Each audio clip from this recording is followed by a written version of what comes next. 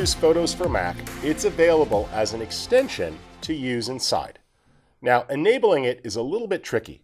To enable the extension, go to your System Preferences and choose Extensions. Then select the Photos Editing category and make sure that you've placed a checkbox next to Aurora HDR. You might need to quit and relaunch the application in order for it to show up inside of Photos for Mac. Now, you can select the images you want to use and just drag them on the Photos for Mac application icon. From the Import dialog, select your images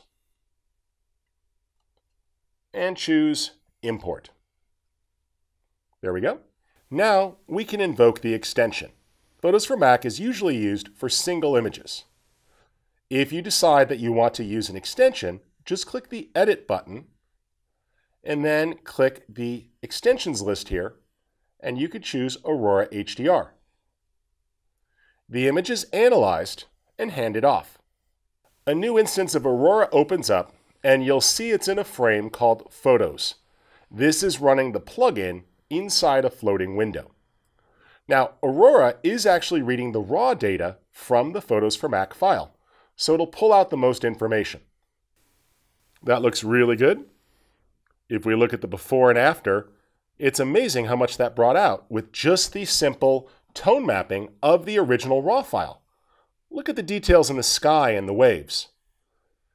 Using HDR Enhance, I'll add a little bit of smart structure. That looks great. And let's take advantage of the adjustable gradient. We can set that there right on the horizon.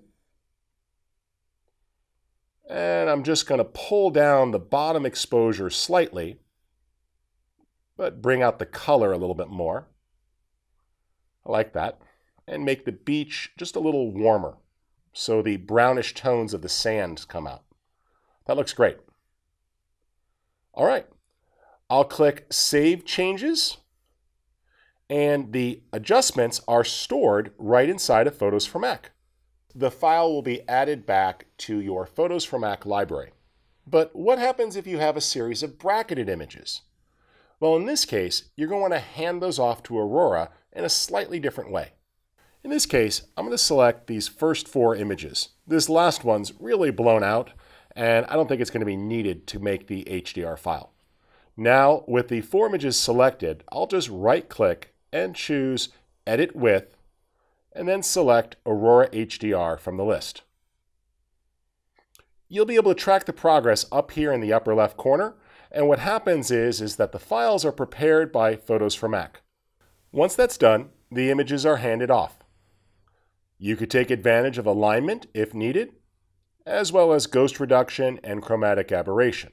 In this case, though, there's no moving subjects, and I was shooting from a tripod, so I'll just click Create HDR.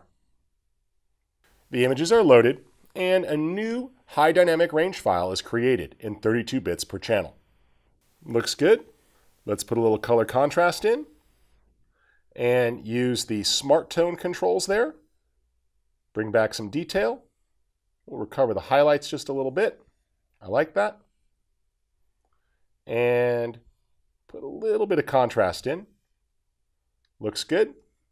Let's use the HDR Enhance controls here and put some smart structure in to bring out the sky.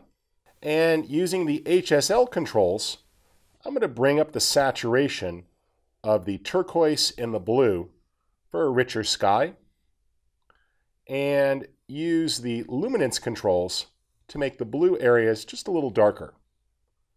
Looks good. Now, what we can do is save the file. File, Save As, and I can capture my native project file, and if needed, click the menu here in the upper right corner and just share the image back to Photos. And what that does is generates a new file and hands it off. Let's switch back to Photos for Mac. There it is. And handed it off nicely. I see a little bit of dirt on the lens here because it was a very windy day at the beach. So I'm going to click Enhance, grab the edit tools here, grab our brush, paint over those two little dust spots. It removes them, click Done, and the image is added to the library and is updated. Easy enough, and we've captured a new image that shows much more dynamic range than the original.